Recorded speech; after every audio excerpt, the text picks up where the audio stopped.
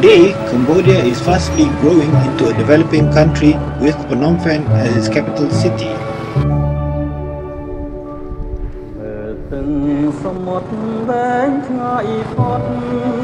Traveling around busy Cambodia roads, tourists often use the tuk-tuk.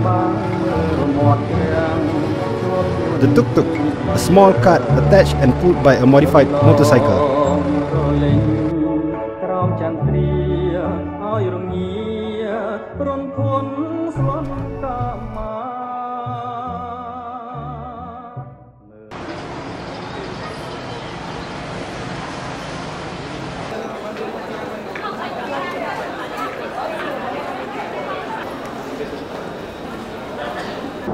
Cambodia is located in the southern portion of the Indochina Peninsula in the Southeast Asia.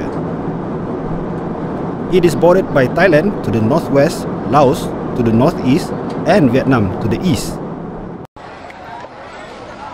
Situated on the banks of the Mekong River, Phnom Penh is the wealthiest and most populous city in Cambodia, and it is the country's political hub.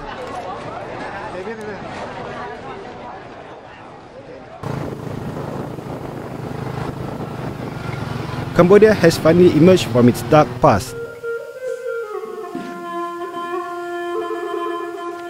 The site is a former high school which was used as the notorious security prison S21 by the Khmer Rouge regime from its rise to power in 1975 to its fall in 1979.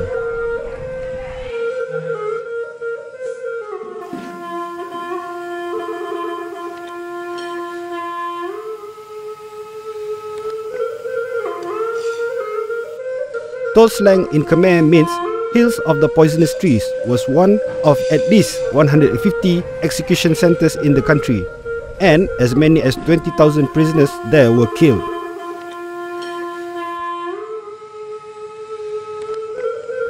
Many people accused of plotting against the Pol Pot regime were detained in Toul Sleng.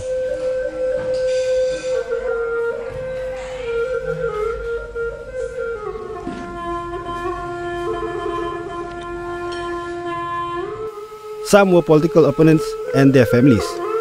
Others include women and even children.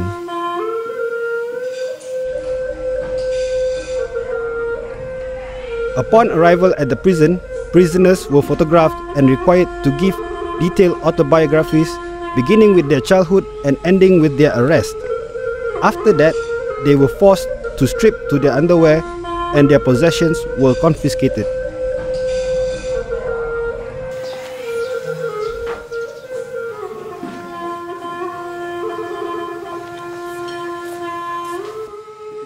The prisoners were then taken to their cells.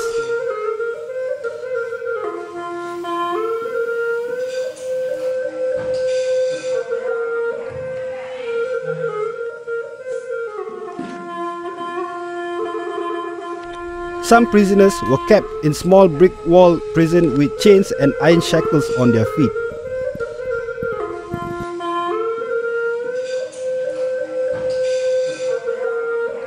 The prisoners received 4 small spoonfuls of rice porridge and watery soup of at least twice a day.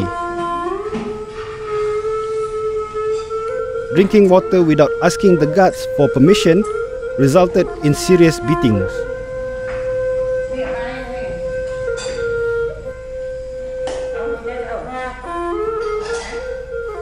The small empty bullet container were used by the prisoner as toilet.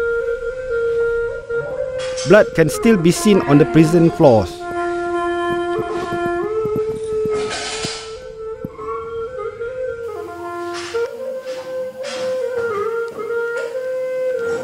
This area used to be classrooms teaching French and Khmer language alike. Some of the writing are still on the blackboard. I wondered what was on the prisoner's mind and what had the prisoners had been accused to have done to be taken into such a place.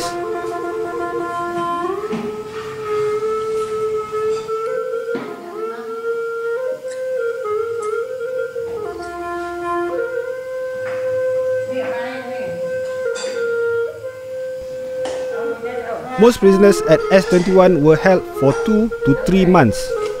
All the prisoners were taken for interrogation. The torture system at Toul Sleng was designed to make prisoners confess to whatever crimes they were charged with. Prisoners were routinely beaten and tortured with electric shocks, searing hot metal instruments, and hanging, as well as through the use of various other devices.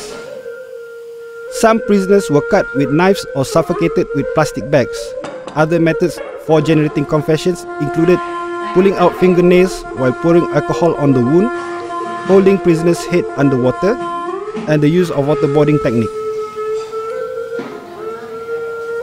Females were sometimes raped by the interrogators.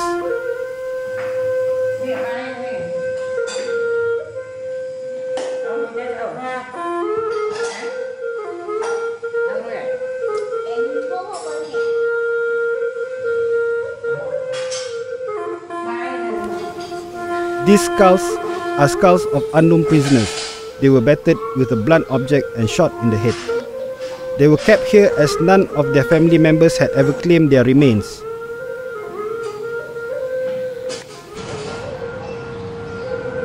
Many prisoners died when they are tortured here at Toul Sleng.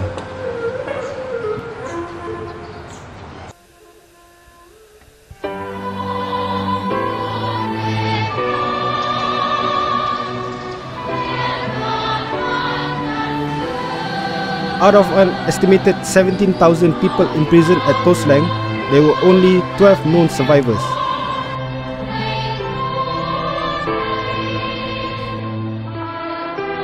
I managed to meet up with one of the survivors, Cham May, and asked him about his experience during his capture.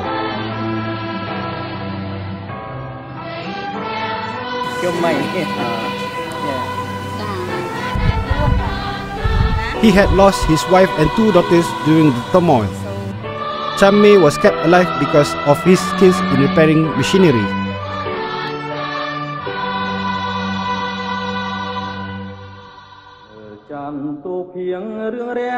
This is the cell block which holds Cham May captive.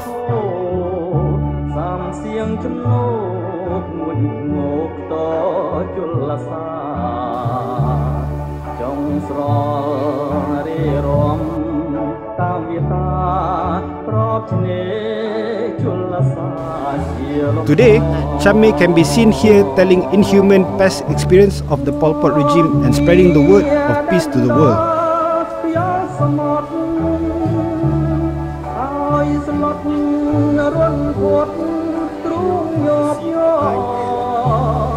Situ kalau dia nak buang air, dia buang air dari situ. Tandas dia orang dalam besi yang nampak kotak-kotak besi itu bekas juga. Tandas dia.